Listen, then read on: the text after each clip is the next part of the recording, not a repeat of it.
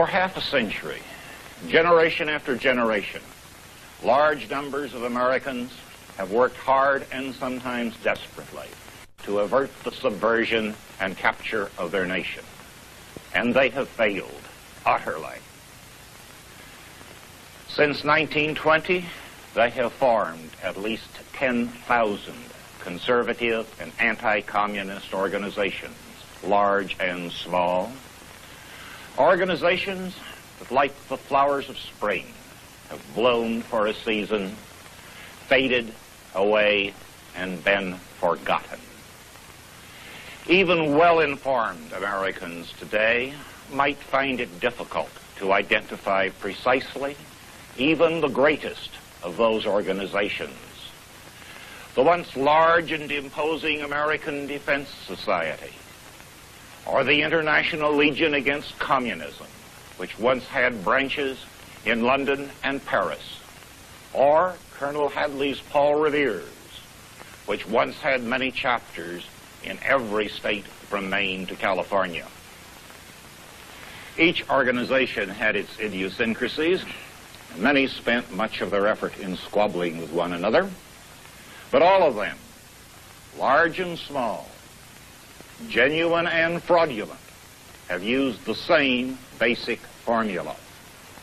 Read R.M. Whitney's Reds in America, published in 1924, and you will find it all there.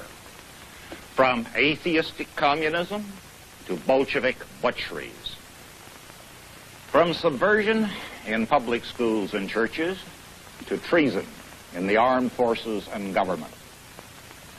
From the names and crimes of communist agents to hints about the mysterious power of the international conspiracy. And the solution? Awaken the American people. Show them their danger. Defend Christianity. Defend the Constitution.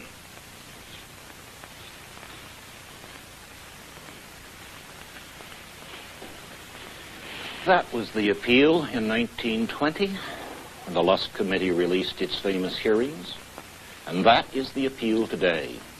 Of course, atrocities and treason have multiplied enormously during the past 50 years, but all that we have now is a vastly greater quantity of the kind of information that was available and should have been conclusive in 1920.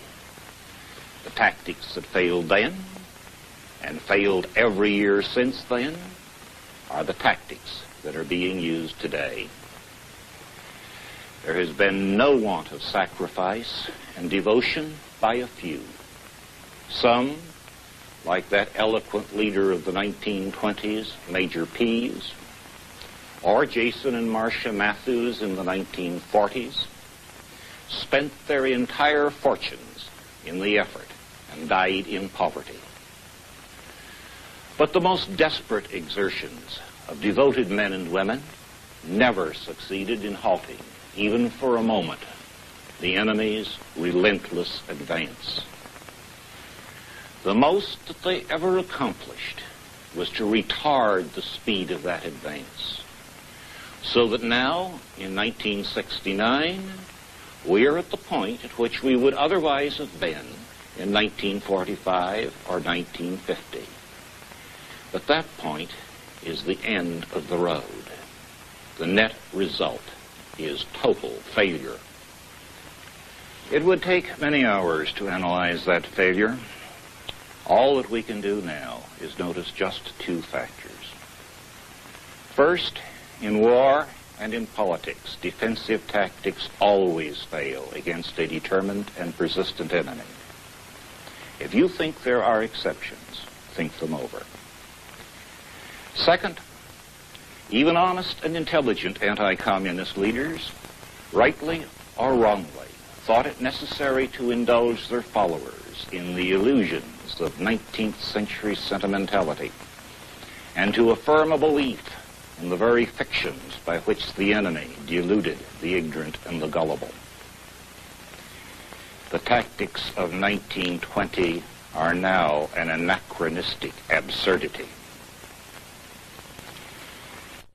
In 1920, the majority of adult Americans believed in Christianity, and so did almost all of the priests and ministers. Today, all but the comparatively few traditionalist Catholic churches and fundamentalist Protestant churches are occupied by pulpit pinks and pulpit punks who deny the divinity of Christ, spout poisonous rant about social justice, and, with increasing frequency, have hysterical fits in which they rush out into the streets to incite rape and murder. And so few Christians remain in the Sunday morning clubs that the little shysters almost never receive an effective rebuke. Today, Christianity has become the faith of a small minority, and it is simply dishonest to pretend otherwise. In 1920, the American Constitution had already been undermined by the aliens who wheedled gullible Americans into such booby traps as the White Slave Act, commonly called the income tax, and the Federal Reserve swindle. The Constitution had been even more seriously impaired by the hypocritical pretense that it was somehow compatible with democracy and with tyranny exercised by do-gooders. But the Constitution still retained considerable prestige in 1920, and what was more important, the political system was still one under which the harm that had been done could possibly be undone and repaired. Today, although the word Constitution is regularly uttered with a sneer by the Warren gang whenever it publishes an edict from our international masters, the American Constitution has effectively been abolished years ago. Today, it is dead and gone, and no amount of wailing and gnashing of the teeth will alter that fact.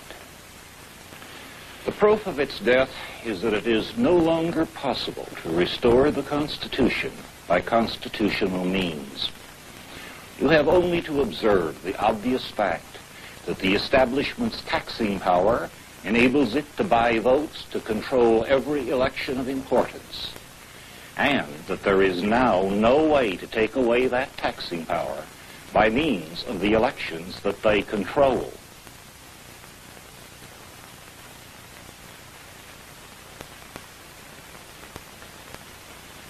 Most important of all, in 1920, Americans, although they had been seduced into drunken follies by fat-headed do-gooders and hired traitors, still had manhood and self-respect. And they had clearly before them the great monuments of our uniquely noble and uniquely powerful civilization.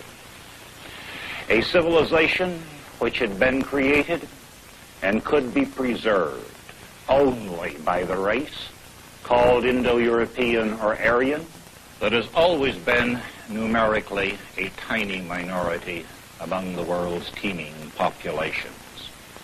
Today, our culture has been so covered with alien slime that crude daubs, scarcely worthy of a schizophrenic child, pass for art.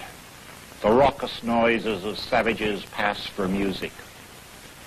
The filthy maunderings of an Oriental degenerate pass for mental health.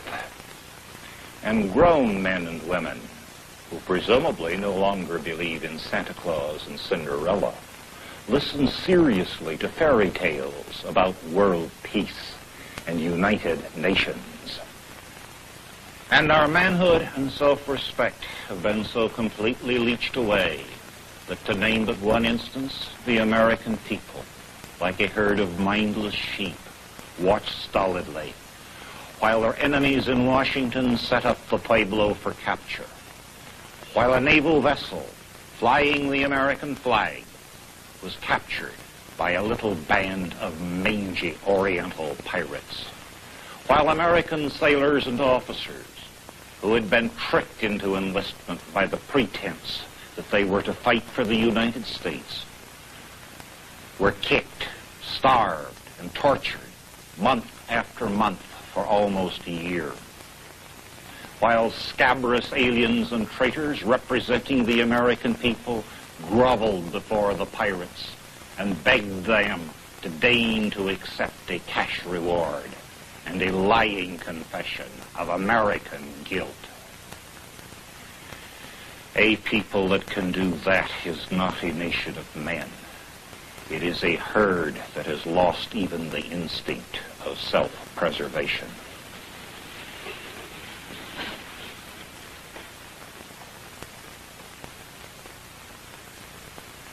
What is left?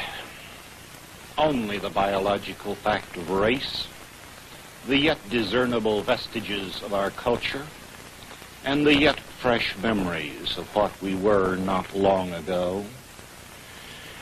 Those are all that we have left from which to create, if we can, a new nation to replace what we lost. It is, I know, sad and painful that we have lost so much that we cherished and loved. But we cannot undo the past by wishing or pretending. I loved my father, but I cannot call him back to life. If I were to pretend that he is not dead, I should merely prove myself a coward and a fool, unworthy of his memory and his name. What is left to us here under the vast and lonely skies of a continent that our forefathers wrested from the Aborigines and with blood and sweat made into a mighty nation? We are not yet extinct. We can still reasonably hope that we will leave descendants worthy of our ancestors.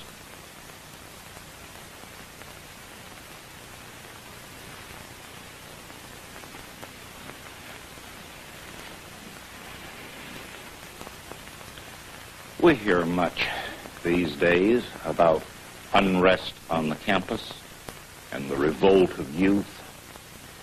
Let us be sure that we understand what is happening. One can scarcely visit the campus of a college or high school these days without seeing and smelling the bands of unkempt young derelicts that slouch about in the academic slums until they are graduated to the hippie colonies in San Francisco and other cities. They should excite no astonishment. They are precisely what our schools have been working to produce ever since John Dewey and his gang perfected their method of bilking the taxpayers while sabotaging the minds and moral instincts of children. What is remarkable is that there are still so many members of that generation who have not lost their self-respect. Many of the hippies, of course, are merely degenerates or weaklings, part of the refuse that organized societies invariably produce and must sweep from their streets if life is to go on. But as our better journalists have reported, there are some who have, not without reason, despairingly rejected the society that has been produced by the rape of our culture and the imposition of an alien morality. A bustling society of hollow men who have only emptiness where their souls should be. Consider, for example, the young derelict who says that he reached the breaking point when he took a good look at his father, a $50,000 a year executive who spent his days gulping tranquilizers and martinis in his office and spent his weekends in wife-swapping orgies with his fellow executives, trying desperately to convince himself that he was really alive. In another youngster, something snapped when he saw his apparently wealthy father, who postured as the big man of the town, cringing before local aliens. Consider the others who, after different experiences, rejected a society that offered them no faith, no dignity, no hope. There must have been something innately decent in those young men that made them say, to hell with it, and with a romantic gesture of self-destruction, head for the hippie colonies and the oblivion of consummated degradation. It is a pity that such young men were lost to themselves and to us. What we have left in our schools is a large number of innately decent and intelligent young Americans who could become the elite of a future that is yet possible. They make no melodramatic gestures. They have thus far watched in silence and uncertainty, but they are inwardly the most discontented of all. They watch in scorn when bands of young rabble, hepped up with marijuana and liberal jargon, rush out to screech about the war in Vietnam and the awful possibility that some sweet little Asiatics may be hurt, with never a word, of course, about the American soldiers who have died and are dying in that trap. Those demonstrations are too obviously staged to create the impression that the communists are not really delighted with their operation in Vietnam. But make no mistake, the real resentment and anger is not in the little mob of gesticulating ranters. It is in the hearts of the sober students who walk away in silent scorn. They have seen their friends drafted, and know they will themselves soon be drafted and shipped to the other side of the globe, not to fight for their country, but to die in infested jungles, merely to provide a gang of thieves and internationalists with a flimsy pretext that they are fighting communism by making American taxpayers finance and equip those Asiatic hordes that are killing their sons. That is an obscene spectacle that no clear-sighted young man can behold without bitterness in his soul. That is one, but only one, of the causes of the deep resentment that lies almost unnoticed beneath the froth of what the press likes to call ferment. Among the herds that roam over every campus, one still will find a fairly large number of students, intelligent young men and women, who, odd as it is coming to seem these days, came to college to learn, not to demonstrate and copulate. Many of them are puzzled, and some are bewildered. They are sure of only one thing: they are sick of the whole mess. They, for example, find themselves trying to learn in college what any intelligent child can learn in the 6th grade, but which American children are prevented from learning by glib educators who are trying to create equality. In their hometowns, they have seen at work the do-gooders who snivel about the underprivileged and then gleefully grab young children by the nape of the neck and rub their faces in filth to create equality. And here in college, in many a required course, they must hear and recite once more, as they have had to do every year since kindergarten, the dreary drivel about democracy, social good, underdeveloped nations, one world, and all the other myths of liberal make-believe. And they see that the purpose is to excite in them a feeling of guilt, because they belong to the only race that could attain power over the forces of nature. Guilt because their ancestors' intelligence and courage raised them above the squalor of universal equality. They parrot, as they must, the professor's gabble, but what they feel is not guilt but anger, and they are sick of equality. To enumerate all the causes that at varying degrees for each individual excite their disgust and resentment would be to compile an inventory of all the shibboleths and hypocrisies of contemporary society. Their resentment has been accumulating for a long time, but they repressed it until the educators exposed themselves by inciting riots and crime on the campus. Not long ago, university presidents were still rather imposing figures as they recited with rotund unction the phrases that had been strung together by their speechwriters, the nice-sounding phrases about challenging opportunity to serve mankind and meeting the needs of a changing world. But the spectacle of a little twerp cowering before a motley gang of punks or savages that he himself brought to the campus and that he himself subsidized with other people's money is a spectacle that cannot be forgotten. Supposedly, of course, most of the educators were taken by surprise.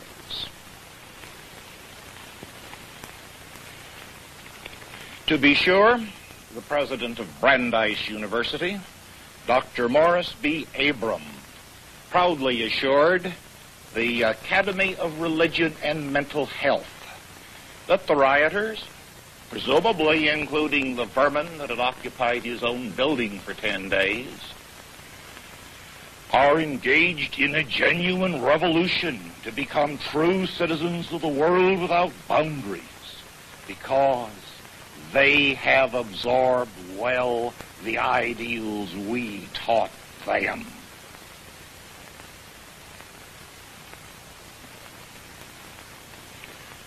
But so far as the press has reported, Dr. Abram is the only educator to brag that he and his kind contrived the epidemic by subtly and skillfully injecting into their young victims the ideal germs of anarchy and destruction.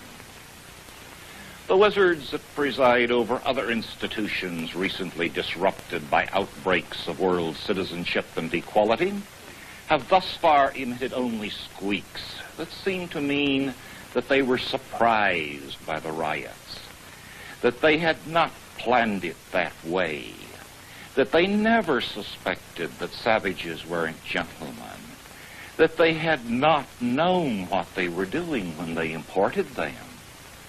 And it is only courteous to believe those excuses.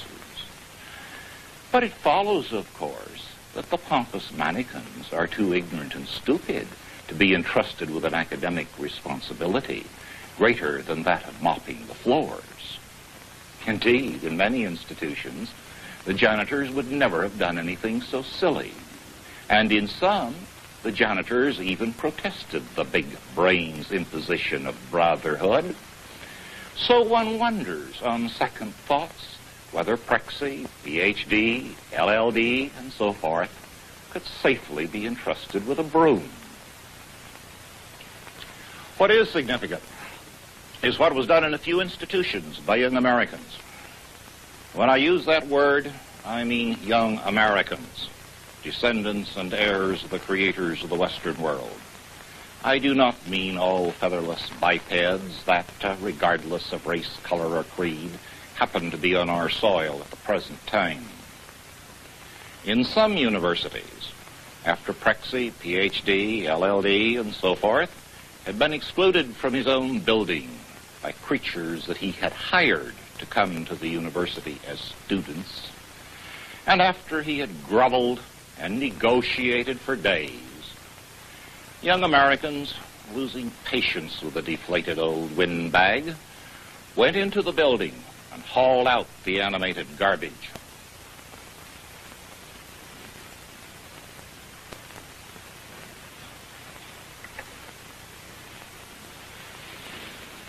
Those young Americans are our last hope of survival. They deserve what support we can give them. With luck and foresight, they may recover the country we lost. We are told that youth is idealistic. That is true if the statement means that our young men and women have inherited the quality peculiar to our race that finds expression in our great sagas of Beowulf, King Arthur, Roland, Parsifal, and Siegfried. It is false if by ideals you mean the White Queen's cultivated ability to believe at least 6 impossible things before breakfast, or the liberal notion that you can make big magic by chanting lies about the real world. Young Americans have the courage and the will to fight, and if need be, to sacrifice themselves for what they instinctively feel is great and noble. They are the last force to which we can appeal. We cannot inspire them by rehashing for the 10,000th time Whitby's Reds in America. They know, as our aging anti-communists seem not to know, that the world of 1924 is gone with the wind. And whether you like it or not, they feel no nostalgia for it. We cannot attract them with sermons about the beauties of a Constitution, which after all was inadequate to prevent the present. They know that no document can make a nation out of a herd of equals. They sense that nations can exist only by the cohesion of a common will manifested in authority and discipline.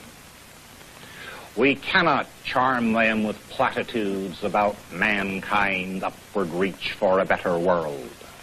They know that mankind is an assortment of disparate peoples who must compete for space on an overcrowded planet. They sense that the world of nations today is what it always has been and always will be, the real world in which the weak go under and the strong survive. That is why there was for so long no effort to foster an American youth movement. It was not what was wanted by the good-hearted and white-haired patriots who, in their ever-diminishing conclaves, orated to one another in the hope that some miracle might yet waft them back to 1924, or, better yet, the spring of 1914. An awakening of American youth was dreaded by the master salesmen in the anti-communist business, who know what nice mixture of fact and shibboleth opens pocketbooks, and who naturally mean good business every step of the way to the end.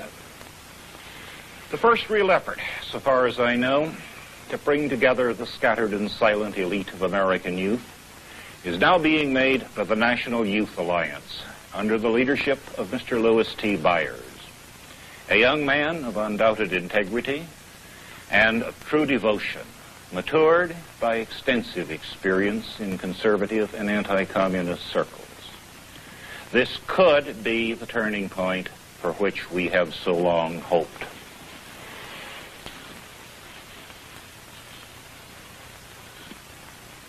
The principle of union in the textbook of the new organization is Francis Parker Yockey's brilliant and long-suppressed work Imperium, a philosophy of history. It was virtually unknown until it was republished a few years ago. It has now been reprinted in a popular edition, primarily for the instruction and use of members of the new alliance. I have twice before criticized Imperium as a philosophic synthesis of the lessons of history, pointing out, inter alia, that its major thesis was confirmed and corroborated by the entirely independent work of Lawrence R. Brown, The Might of the West, and by the antecedent work of the great Oswald Spengler, The Hour of Decision. The essential point now is that Imperium, and through it the National Youth Alliance, for the first time tells the elite of young Americans what they have so long and doubtfully waited to hear. It does not tell them about the economic advantages of free enterprise to be reaped by helping some corporations sell more Coca-Cola or hair oil or paint remover, and it does not dilate on the blessings of freedom to buy a mortgage in the suburbs, run faster in the rat race, and raise children who will be taught that paradise is a place where hominoids with full bellies live in perpetual rut. The National Youth Alliance speaks to young Americans of honor, loyalty, race, and Western man's will to conquer or die. It summons them not to meetings of a ladies' missionary society, but to a struggle against great odds. It warns them not that ladylike conservatives must be careful to love everybody, but that the treason of the slimy Ganelon can be defeated only if the men of the West are still willing to die in the pass of Roncesvalles. This is a bugle call that cannot fail to rouse what Jung calls our racial psyche. And it would be sheer impertinence for you or me to try to add footnotes. But in sober fact, this last effort of the West faces fearful odds. The young, it is true, have a freedom of action that is denied to their parents, who, after all, must live to make the next payment on the mortgage and on the income tax. But the young in the schools will nevertheless face the subtle and devious hostility of the whole establishment.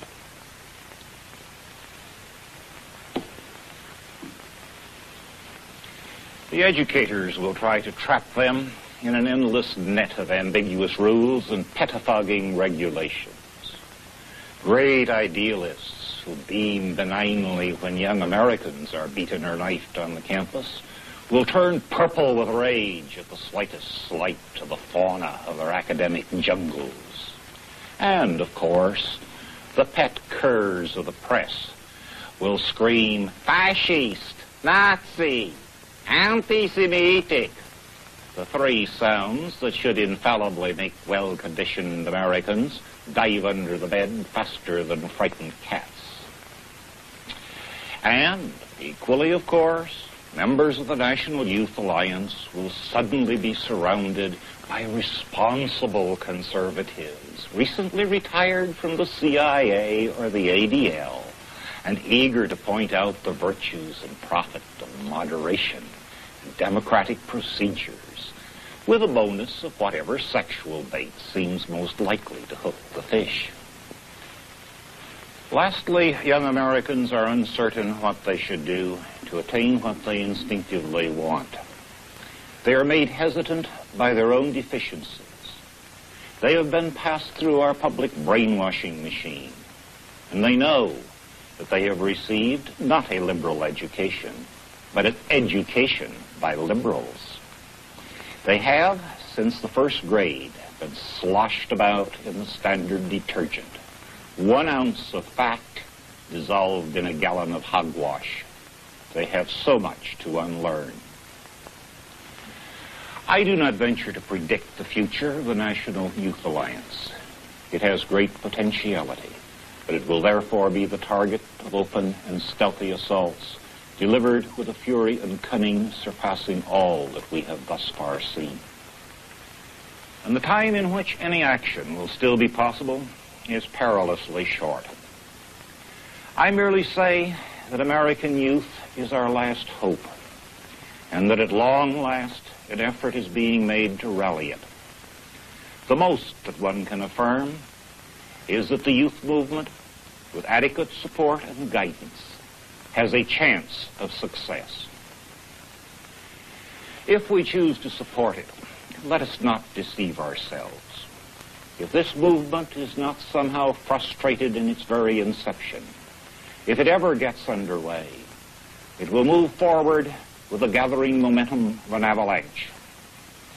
All that we can now foresee is the general direction in which the avalanche will move. That can be inferred from the pages of Imperium. That, as I pointed out years ago, may startle or even dismay conservatives of older generations. I wonder, however, whether the older generation has a right to tell young Americans how far they should go. The fight will be theirs. We may help them with our money and advise them.